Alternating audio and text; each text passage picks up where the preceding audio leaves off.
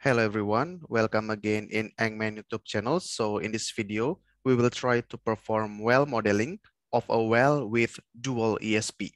All right, so we will install two ESPs in a single well. Sometimes we have very high productivity, but the available ESP cannot achieve quite high production rate. So we need two or more ESPs in order to produce the oil at high flow rate. All right, or maybe our casing is too slim so that only one ESP cannot produce the oil at high flow rate, and therefore we need two or more ESPs. All right, and in this case we will install two ESP in a single oil well.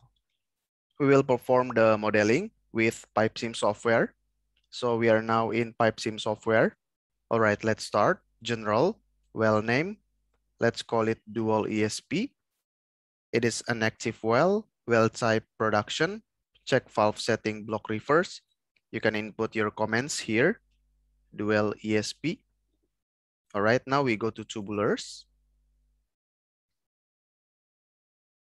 We select for the mode, detailed, and dimension option, wall thickness. All right, so first we need to input the casing information. Casing, we call it casing, starting from 0 down to 12,000 with ID 8.681. You can follow me. And wall thickness of 0.472 and roughness of 0.001. All right. This is the information for our casing. Okay. We can then go to the tubing. We input the tubing.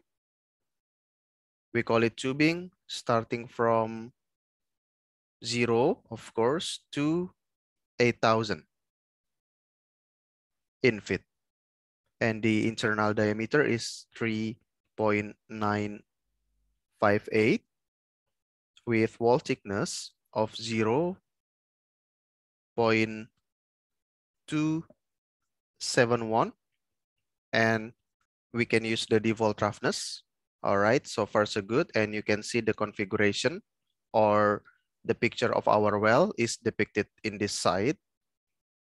All right, now we go to deviation survey. We have 2D, so it's a deviated well, dependent parameter angle, calculation method tangential, depth reference original RKB, wellhead depth at 0 feet, bottom depth of course at 12,000. And you can follow me for this table, starting from 0, measured depth and true vertical depth, and then 7,500, it's still a vertical section, and then 11,600, this will be 10,827. All right, so this is the plot, true vertical depth against horizontal displacement. You can also get the data in the table like this one by clicking this icon. All right, now we go to downhaul equipment. We will install packer. So let's call it packer. All right, we locate the packer at depth of 7,990 feet. All right, you can see the packer here. Now we go to artificial lift. And in the pump lift, we add ESP. Okay, we change the PCP to ESP. And we call it bottom ESP or BESP at depth of 8,000 feet. All right, and then we will add another pump. It should be ESP, and we will call it top ESP or T-ESP,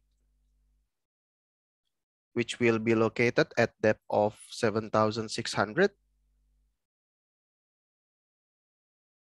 All right, As you can see, we now have two ESPs, right? And now we need to input information inside our TESP first.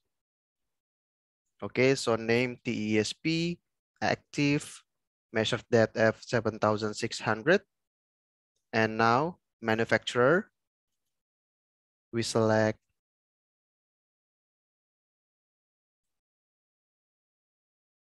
okay, we will select Reda pump, GN700.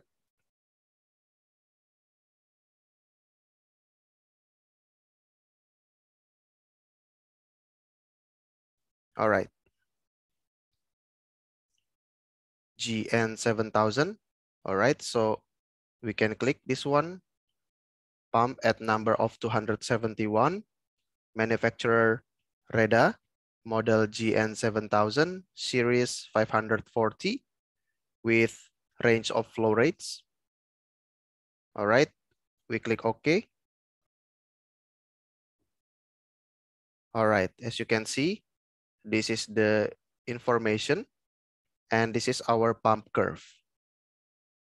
All right, our pump performance curves, the head against flow rate, efficiency, the red line, and the green one is the power, all against flow rate.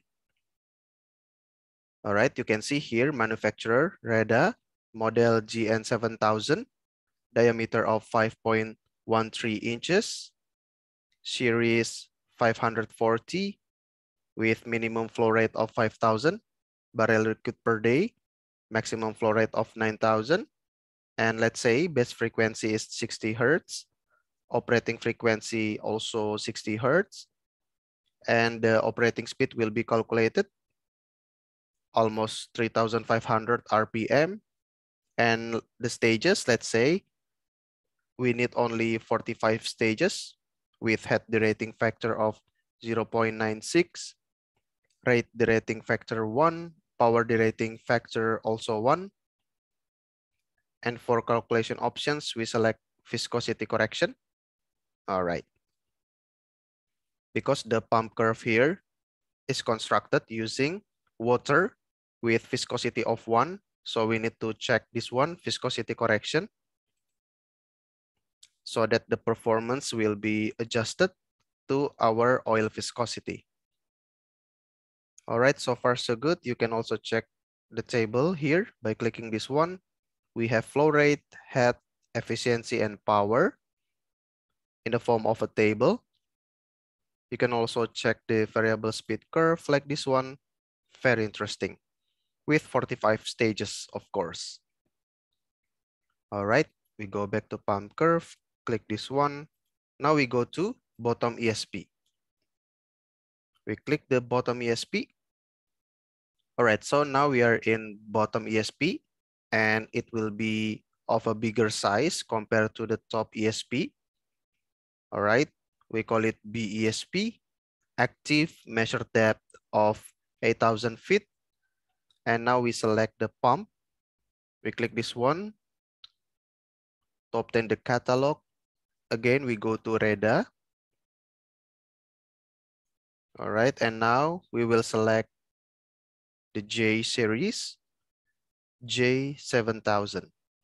All right, this one, manufacturer, model, series, minimum flow rate, and maximum flow rate. We select. All right, you can see here, our pump curve, it's here. Manufacturer, Reda, model, J7000N, diameter of now, it's a bigger size, so it's 6.75 inches, series 675, minimum flow rate of 4,500 barrel liquid per day, maximum flow rate of 9,000, base frequency 60 Hertz, operating frequency 60 Hertz, and operating speed will be calculated 3,500 RPM. Stages, we need only 40 stages. Head derating factor 0.93, rate derating factor 1, power derating factor 1, viscosity correction. All right, This is the pump curve, and this is the variable speed curve with 40 stages. All right. Okay, now we go to heat transfer. We select multiple, ambient temperature input, multiple also. Okay, depth option, measured depth. So now you can follow me at 0 feet. The ambient temperature is 60 degrees Fahrenheit with U value of 2. And at 11,600,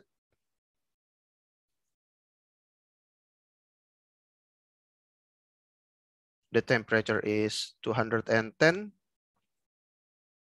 with the same U values. All right, this is the plot. Measure depth in feet against ambient temperature. The blue line is ambient temperature line, and the red line is U value line. All right, now we go to completions.